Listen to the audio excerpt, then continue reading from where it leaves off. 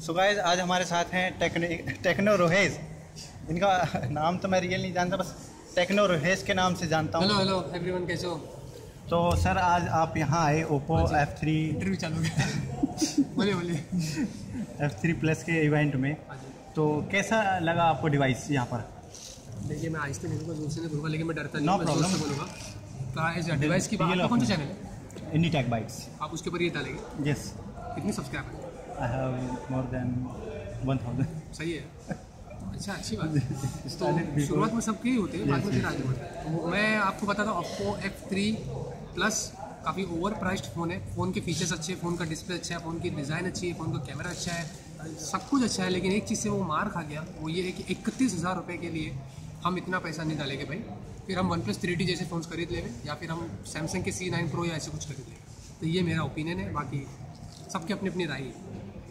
मैं unbiased reviews मैं ऐसे ही करता हूँ, मैं डरता नहीं हूँ। कोई कंपनी ने बोला तो ऐसा नहीं कि उसकी वो करूँगा मैं। बहुत ये आपके चैनल पे जाना, सोच लेना, ठीक है ना मैं पेड रिव्यू नहीं करता है। एक और बात, आजकल जो नए यूट्यूबर्स हैं जी, तो उनके लिए क्या आपकी गाइडेंस होगी? देखिए, मैं भी नया ही था, आप भी नया ही हूँ, और सब कुछ शुरुआत हम ऐसे ही करते हैं। तो मैं एक ही चीज़ कहूँगा, कंसिस्टेंसी बनाए रखिएगा, डेली वीडियोस अपलोड करिए, हार बिल्कुल भी मत मानिएगा। क्योंकि अगर हम वीडियोस अपलोड करके एक हफ्ते में रुक रहे हैं, फिर एक हफ्ते बाद वीडियो अपलोड करें, फिर रुक रहे हैं, तो ये लोगों को मज़ा नहीं आता है। डेली अपलोड करिए, कुछ भी डालिए, जो दिल में आता डालिए, बस डेली अपलोड करिए। और मैं यही कर रहा हूँ, बिल्कुल भी पीछे मत रहिए, आगे बढ़ते रहिए। सब कुछ तो वक्त लगता है इसमें, टाइम लगता है। मेरे साथ भी ऐसी बहुत बात है।